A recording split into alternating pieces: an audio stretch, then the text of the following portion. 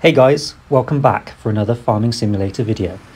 I'm Farmer Charlie and this is my video where I'll be going through my recommendations when starting out a new game. So without further ado, let's get into it. So this is my combine and this is the one you get at the start of the game. As you can see, it's chopping down some soybeans at the moment and they are the best crop at the start based on the equipment that you've got available. So my first tip is definitely to plant all of your fields in soybeans, and it's a continuous process of just harvesting them, cultivating them, sowing the next crop. This is the way that you're going to be able to really progress in the game and make as much progress early on as possible. So getting on to the other equipment you've got in the game at the start, obviously you've got this combine as we've mentioned already. You've also got a cultivator and you have your seeder. Now this is the cultivator here, just moving into position.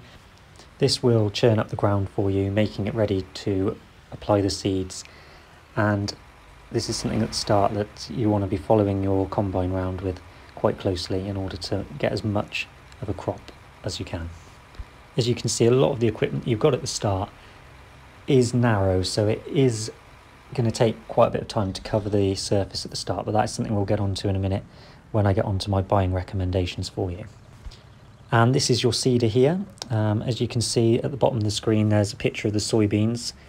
If you click on that a few times, you will be able to scroll through and see all the different types of seed that you've got available. Now, my next recommendation when starting out on this game is to keep a close eye on the prices of the grains and all of the commodities you have. Now, as you can see, you can start to get an idea of what you've got here. At the start of the game, you do actually have some grains already in your silo, ready to be sold. This can be of benefit. Now, you want to be looking out for when the prices are high. This is my next tip. Look out for when the prices are high and sell them at that point. Now, also, when the prices are high, you want to be slowing down your speed to real time. This will allow you to sell a lot more of your commodity when it's in demand. When it's in demand, it'll have that blue mark by it there that you see by the canola there. And that basically just means that it's got an increased price for a limited amount of time. So when those come up, that's really when you want to be cashing in on your commodities. So what I tend to do is store them up and wait for those in-demand moments. You'll get a notification in the top right-hand side of the screen when that is the case.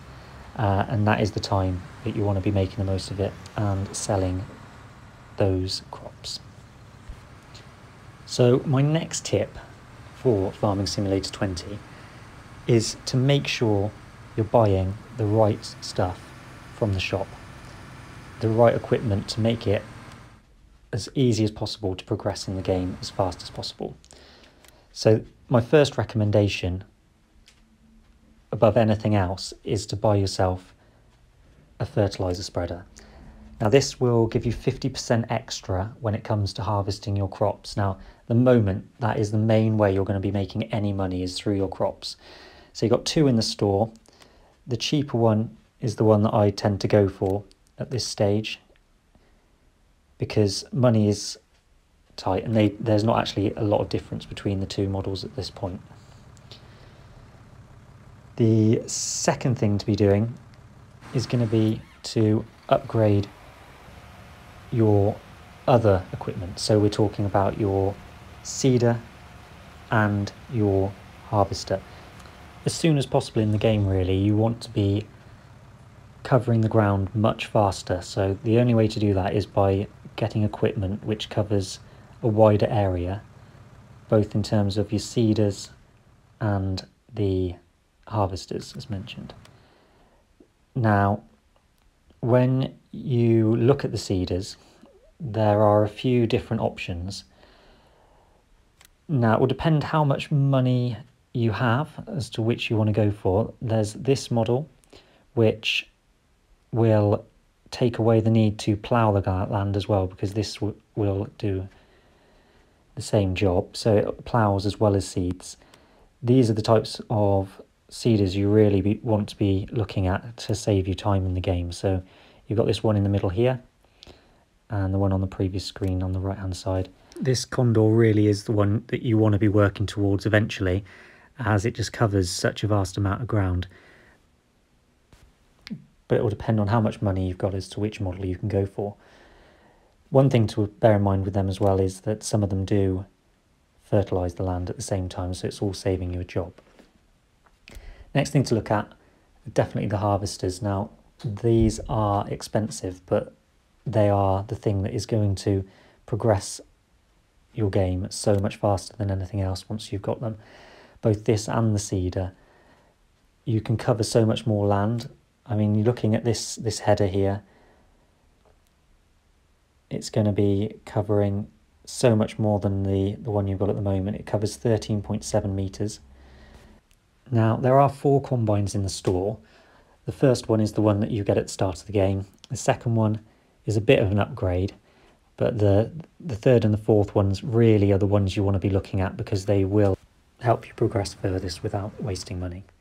Now, the next thing to look at is buying land. That is my next recommendation. Once you've got all your equipment sorted, you're able to cover the land quickly.